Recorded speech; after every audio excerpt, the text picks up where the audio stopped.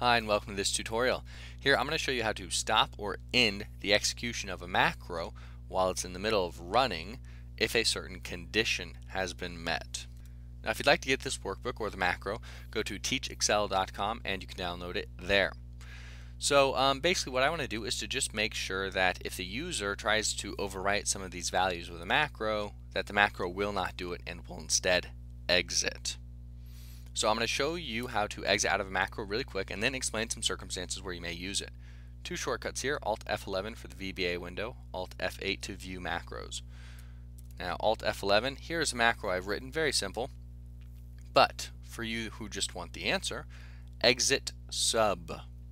That's all you have to do. Exit sub will end a macro early. So as long as this if statement gets down to here, and runs exit sub, the macro stops immediately. There's no error, there's no nothing, it just exits it. So if I run this really quickly with some numbers in here,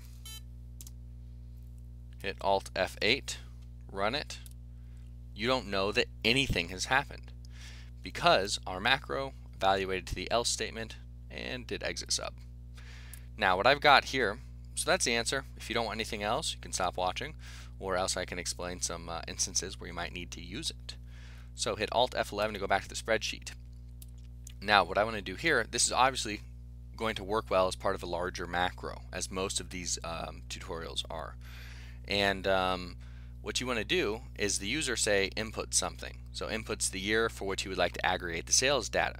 But if you've already aggregated sales data for that year, you don't want to overwrite that number. So you want to check to say, is this cell right here empty or not?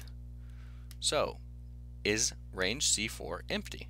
Well, if it is empty, let's go ahead and run some code. For this example, I just have a message box that says the cell is empty. But if it's not empty, I really don't want you running this macro anymore because I don't want you to mess up the spreadsheet. And though you don't have to put exit sub within an if statement, it usually works best in an if statement. So that's really all there is to it. Let's go ahead and hit Alt F11 and run this again. If I have nothing in the cell, I hit Alt F8, run the macro. We get a little message box. The cell is empty. And like I said before, if we put numbers in it and run the macro, it does nothing because it evaluates to run the exit sub. So I will leave you with this, exit sub. That's how you can stop or end a macro in the middle of its execution. And that's it for this tutorial. If you'd like to get the workbook or the worksheet here, go to teachexcel.com.